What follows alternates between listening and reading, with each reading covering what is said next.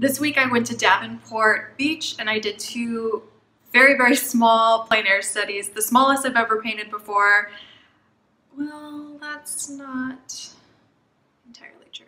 I wanted to share what I use to carry my wet panels when I'm out in the field and how I like take them back to my studio safely. So this one I had purchased and I don't love it, so I ended up making my own. So I have one this is for 4x6 inch paintings, and then I made this one, which is my typical plein air painting size so far, which is 11 by 14. So I'm gonna talk about how I made these.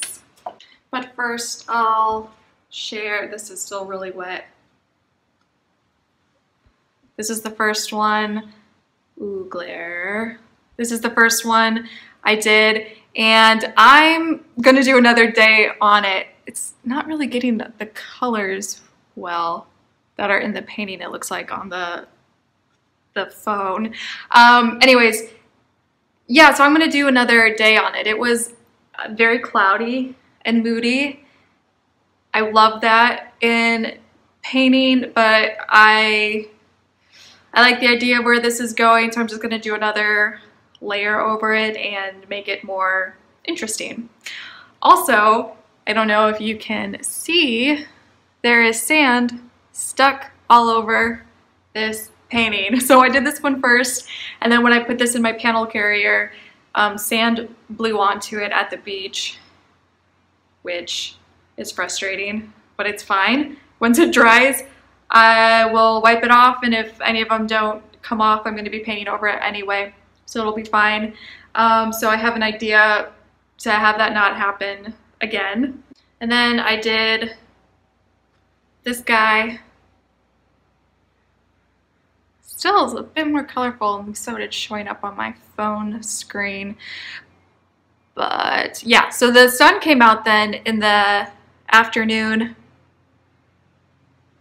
and the ocean looked completely different. So that was another fun painting, and I did this one like super quick.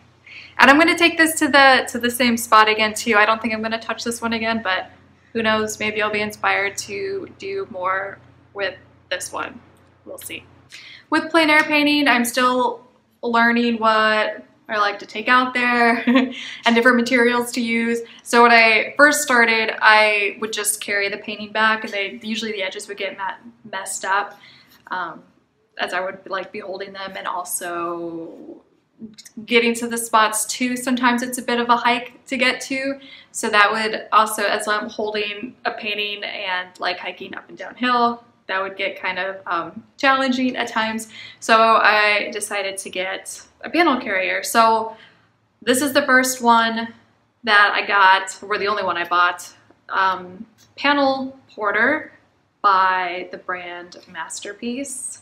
So these are cool because you can get them custom sizes, so you buy whatever size you need. So I got this is for 11 by 14, and 2 panels fit into it.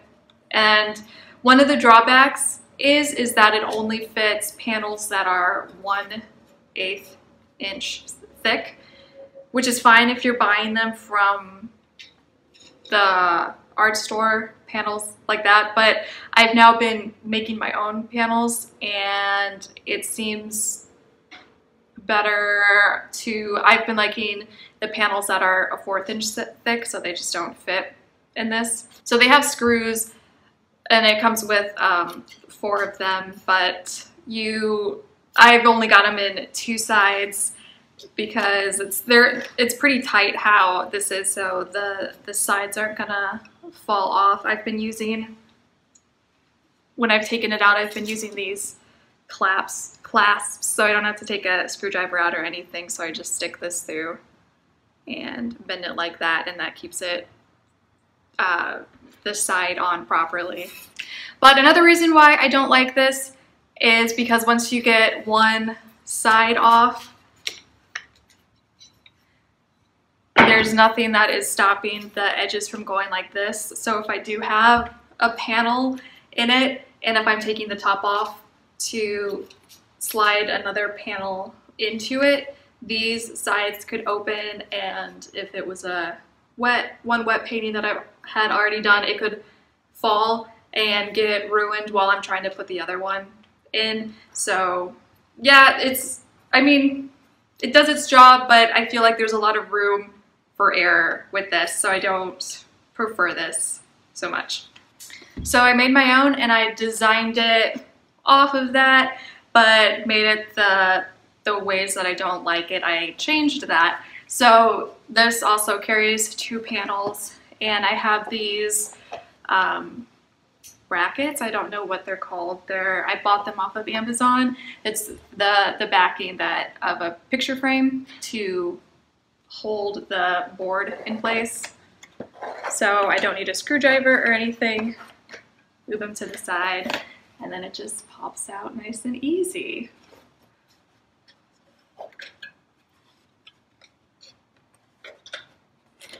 And I probably don't need 4 all the way around. That's probably me being super cautious. Probably just need 2.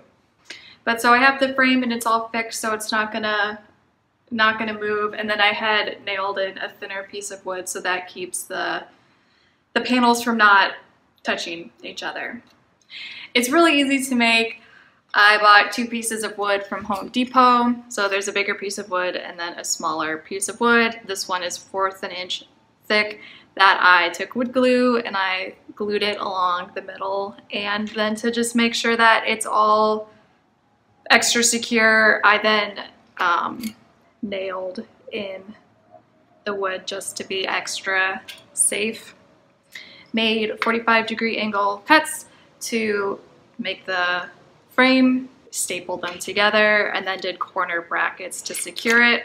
And then on each side I have the picture frame, bracket, whatever it's called, just to keep it secure. And same exact thing with the 4x6, just using 2 of these on each side instead of 4.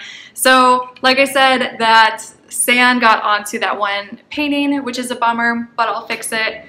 And so I had one painting out that I was working on my easel, and then I had, if this was a wet painting, on there, and then it was face up, and then sand blew onto it. So when I go out plein air painting again, I'm just going to take, instead of having 2 panels, which keep it nice and protected, but when I'm working on one, so one's on the easel, I'm just going to take 3 with me, so then I can have one spare one just to protect the wet one, so no like dirt, sand, or grass or whatever gets on the painting. Because I've had that happen a few times, and I'll kind of like pick out the pieces, but then this will just save me that time, just making sure that I have a spare one with me. So I like these. They're super easy to make, very customizable because you're making it yourself. So when I'm making any different sizes, I can make another wet panel carrier. And I've been really liking making my own panels a lot. Getting wood, cutting it to the size that I want. I seal the wood and then do a lot of layers of gesso and sanding, and I like customizing it, having some of the gesso on some of them be rougher, some smoother, some I like having the edges be rougher, and then the main part of the bulk of it, like the middle part of it, being extra smooth but keeping that outside rough. I think that looks cool texture wise when you're putting paint on and the paint catches in the texture around the edges, so you kind of get you do get a vignette then of texture rather than a darker value. And I guess we'll see if I make any changes to this.